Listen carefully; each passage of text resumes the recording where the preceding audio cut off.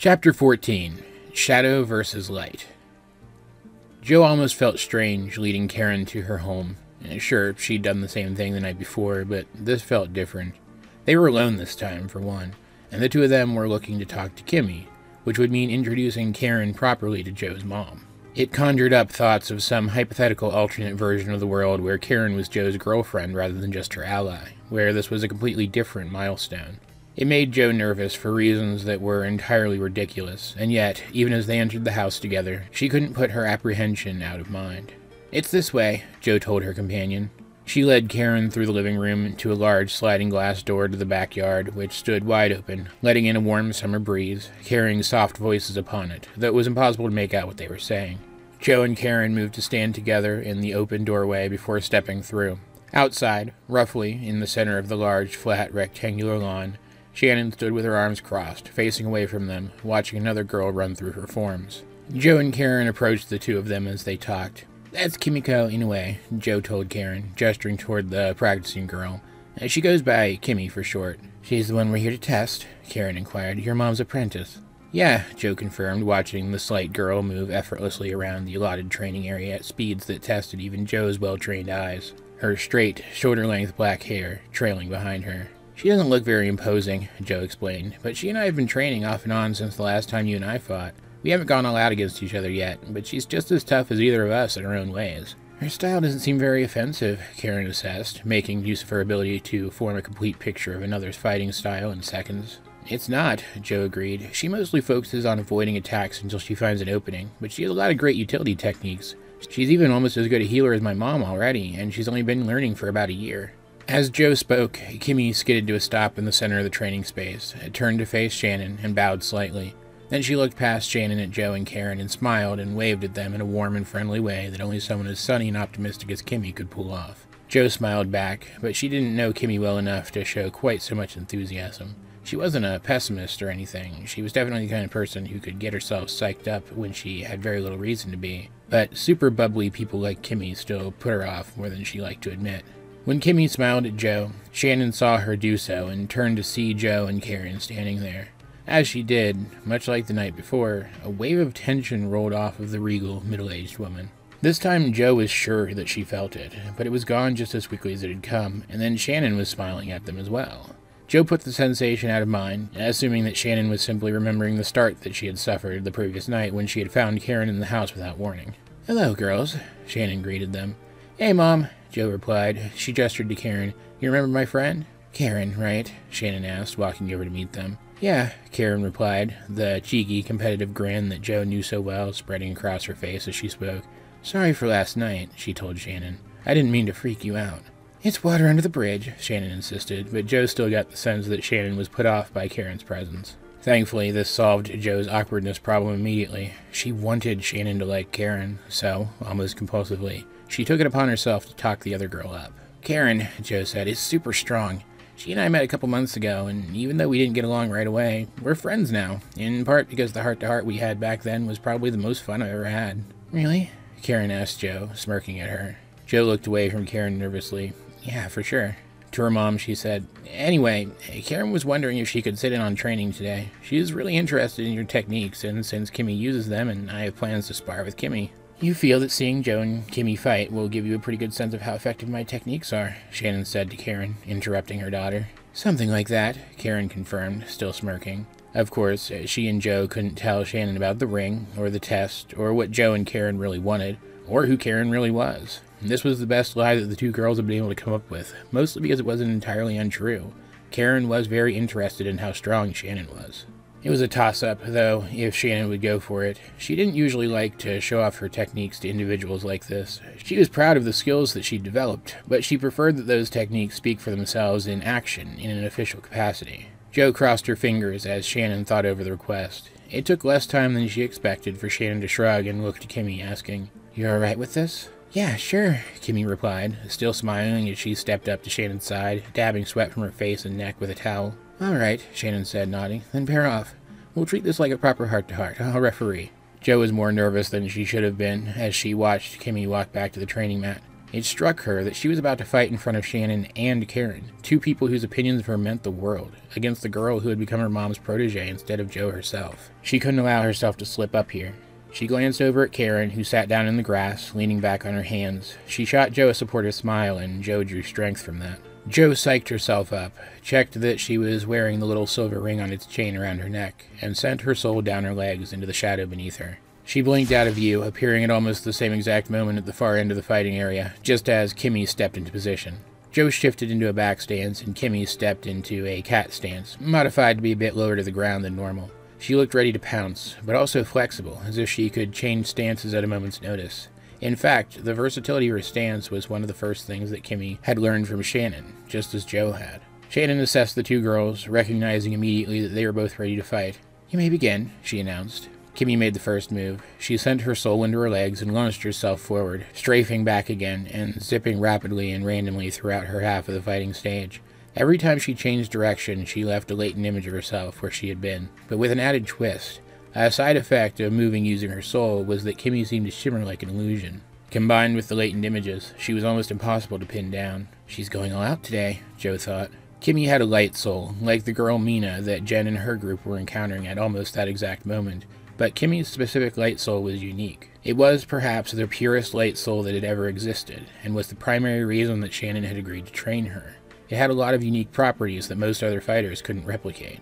The odd shimmering was one of those properties, and despite not really understanding why it happened, it was one that Shannon had helped Kimmy to hone. Now, she could get in close to almost any opponent unimpeded, assess their stance, and attack any openings in their guard, and there was only one concrete defense against it.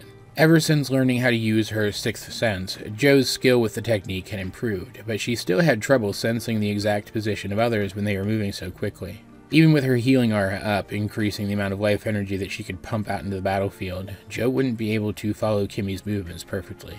Despite this, Jo still sent her life energy out into the area that was charged by the clashing of the two fighters' energies. She felt it ping against Kimmy's life energy as Kimmy zipped erratically about, leaving her with the impression that Kimmy was bearing down on her, aiming to attack from the side. She shuffled back as the smaller girl struck with her palm, which was charged with her shining yellow soul, avoiding the attack by less than an inch, saving her soul from being weakened. If Kimmy was surprised that her attack had failed, she didn't show it. She pressed her attack using her substantial speed to circle her opponent, switching from her own more evasive style to an up-front style that she had learned from Shannon, all while that bothersome shimmering persisted. Jo frowned. Her sixth sense would be far less useful now that her opponent was near enough to attack without moving any closer first. She was forced to avoid attacks from Kimmy and her optical illusions, shadow stepping in relative place, just enough to sidestep each of Kimmy's strikes one after another with as little effort as possible. As she dodged hit after hit, Jo sent pulses of soul out beyond her hands, slinging them off of her fingers in dozens of random directions. They spiraled, shaping into spherical blasts that resembled her soul breaker, though these were much smaller and far less densely packed with energy. They each packed a punch about on par with one of Jo's actual punches, which wouldn't hurt Kimmy much, but would knock her off balance if they hit her. Kimmy saw the barrage of attacks erupting from her opponent and she hesitated. She slowed just enough for Jo to make out clearly where she was, at which point Jo sent soul out into the air and caught two of her blasts with the force of her will, causing them to bend toward her opponent one after another. They were on top of Kimmy before she could move, but that didn't mean that she couldn't react to them at all. Kimmy sent her own soul out into the path of the more distant of the two blasts, and it crystallized into a shimmering yellow orb that broke on impact with the blast, but bounced the blast away harmlessly. Then she reached with her hands, both of them glowing with her bright yellow soul, and she cupped them around the closer of the two blasts. She sent her light soul into it, and due to the nature of light soul, it canceled the blast out in an instant. It was impressive, but not really surprising. Kimmy renewed her attack instantly. This time, rather than send her light soul into her hands, she sent it beyond them. She danced nimbly around Jo, still accompanied by her many optical illusions, and swiped at her opponent, sending her soul out in wide arcs that diminished in strength, but grew wider the further they strayed from their source. Jo was able to shadow step around the brunt of the blasts, but stray ribbons of energy still passed through her, stripping small portions of her own soul away, weakening her ever so slightly each and every time. It wasn't by much, but Jo began to slow down, enough that Kimmy was able to get inside her guard. She dropped low and spun, sweeping Jo's feet out from under her. Then she thrust a glowing palm at the falling Jo, nailing her in the center of her chest, sending light soul passing right through the place where a person's internal soul is located inside their body. Jo was knocked back by the impact, rolling along the lumpy mat, a good chunk of her available soul dissipating into the air. Even though the hit had been quite damaging, Jo didn't stay down even long enough for Shannon to begin the count. She sprang back up even before she'd finished rolling. As she did, Kimmy stepped back uncertainly. She hadn't expected Jo to get right up, and so she hadn't been prepared for the fight to go on without even a brief interruption. Jo saw this and took advantage, shadow-stepping to Kimmy's side and driving her knee into the other girl's stomach. Kimmy stumbled back, and Jo pursued her. As she shadow-stepped again, jabbing Kimmy in the jaw with her left fist, stepped again, and threw a kick at the side of Kimmy's head that the smaller girl barely managed to duck in time. Jo shadow-stepped yet again, circling her opponent rapidly and continuously. Soon, all that Kimmy could see from her perspective was a ring of indistinct shifting shadows and the slight trail of purple static that sparked along Jo's path. Jo was building up momentum, meaning to strike Kimmy one more time so hard that she wouldn't be able to keep herself in bounds, whether she defended or not. Seeing the danger, Kimmy took a play from Jo's book. She turned on her heels, spinning in place, slinging soul out past her hands, sending it out in bolts. They didn't fly as straight as Jo's blasts had, but that ended up being a point in Kimmy's favor. Jo tried to shadow step right past them and begin her assault, but because they were so erratic, she miscalculated, and one of the blasts struck her in the leg. The soul strengthening that leg was stripped away, and she stumbled. While she was able to catch herself in less than a second, that was more than enough time for Kimmy to get in close again. Kimmy danced around Jo, striking a half-dozen times in rapid succession, aiming for the specific pressure points throughout Jo's body, knocking her around, canceling out more of Jo's soul and leaving a bit of her own in its place to gum up the works. Jo could dislodge it by building up more of her own soul and filling her body up with it, but that would take significantly more time and effort than usual with Kimmy's soul in the way. Kimmy hadn't beat Jo yet, but she had set herself up well to do so. While Jo was still reeling from the sudden loss of her strength, Kimmy appeared suddenly within her opponent's guard. She sent soul into her arms and thrust with all of her strength, striking Jo once again in the chest. Jo stumbled back, struggling just to stay upright, powerless to do anything, while Kimmy reached down, touched the ground at her feet, and declared, "Life from the earth!" Instantly, Kimmy was infused with a massive amount of life energy. She was wreathed in golden light, her few injuries healing as she filtered that energy through her soul, amplifying that soul several times over. Unlike Sarah, Kimmy didn't have the perfect control needed to hang on to all of that energy, so she seized hold of a portion of it, just enough to fuel her next attack, and let the rest flow into the ground beneath her feet, her golden halo flickering and fading along with it. As she stood back up to her full height, Kimmy brought her hands together, palms forward, and thrust them at her opponent. Soul collected within her palms, charging them with yellow light. She called out a phrase that Jo learned later was Japanese for ray of light, and a continuous beam of pure, shimmering light soul burst forth from her hands. A light soul attack that powerful would strip all of Jo's soul away and leave her burned out for days, and it came so quickly that it was upon Jo before she had even recovered her footing. Luckily for Jo, her instincts kicked in. Even as she stumbled, she bore down on her energies, willing them to move through her body, casting off the soul that Kimmy had left behind, and then willed those same energies to mix, just long enough for her aura to spring into place around her. At that same moment, Jo sent a huge amount of soul cascading down her right arm and into her hand. It condensed down and formed a swirling orb of soul about the size of a softball. Jo held that orb, that soul breaker, out in front of her, pumping more soul into it even as her well of soul threatened to dry up. She had to hold her energies together to do so, even as her aura still burned around her. She almost lost control of the immense quantities of energy flowing through her more than once, and yet it worked. The spiraling soul breaker created a vortex of soul between Jo and her opponent's attack, holding the beam at bay. The soul breaker diminished as the light soul in Kimmy's blast stripped it away, but Jo kept the attack going by feeding more soul into it.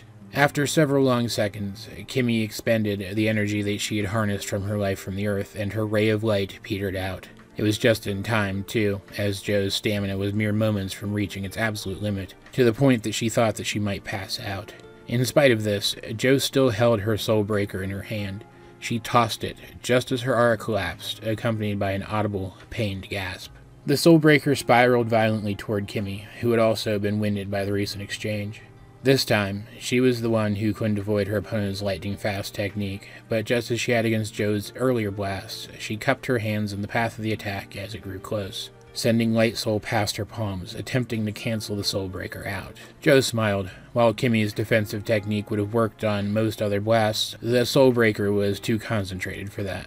Kimmy caught the blast, pumping her light soul into it, but only managed to get the size of the swirling orb down by about half. With a final gasp of strength, Kimmy managed to deflect the soul breaker past her, but by then it was too late. The force of the blast had pushed her back. She was already teetering on the boundary of the training mat. Jo, unable to dredge up even one more spark of soul, charged forward with nothing but her body's own strength, nearly tripping over her own feet, and kicked her opponent in the stomach. Kimmy stumbled back and over the line, even as Jo dropped to her knees in exhaustion.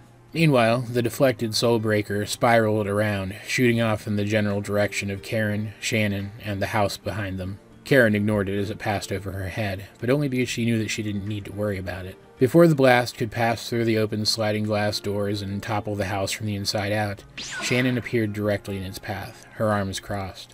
Moving so fast that she didn't seem to move at all, she gestured, and with a flash, the blast was cut in half and dissipated. Waves of soul poured from where it had been, but Shannon was unshaken. Karen ignored what was going on behind her, even as the destruction of the blast stirred her long hair. After all, she was far more interested in Jo and the object hanging around her neck. Since the final clash between Jo and Kimmy's attacks, the stone in the little silver ring had been flickering red. It was almost as exciting to Karen as the fight itself had been. Needless to say, Shannon declared as Kimmy stood up, dusted herself off, and helped her opponent to her feet, the heart-to-heart goes to Jo Seeker. She walked over and gave Jo a side hug. Great job, sweetie. That last attack in particular was really something. Jo couldn't help but smile, Shannon's words giving her the warm fuzzies. Thanks, Mom, she replied. Then she peeled herself away from her mother's grip. I need to talk to Kimmy for a minute, though. Jo walked over to where Kimmy was still standing. As she walked, she mixed her energies again and wrapped herself in her healing aura, gasping as it began to restore her stamina. Karen knew that she intended to invite Kimmy to the same meetup that they had invited Em to less than an hour ago. Jo didn't need Karen with her to make the invitation, so rather than join her, Karen stepped up beside Shannon. They didn't look at each other, but they did converse. Your daughter is pretty great, Karen began. Yeah, Shannon agreed. She is. I'm very proud of her. She's grown a lot, even without my guidance. No matter what enemy you put in front of her, she always rises to their level. Not for the first time, Karen felt a wave of angry tension roll off of Shannon and splash over her. Karen frowned. It was clear that Shannon was talking about her. Karen was more sure now than ever that Shannon knew exactly who she was, at least as much as Karen knew who Shannon really was. So she decided to set pretenses aside and address the matter. I'm not her enemy, she explained, her tone apologetic, but insistent. At least not anymore. She inspired me to do something crazy. Something nearly as crazy as one of the original 6 masters hiding in the open as a teacher.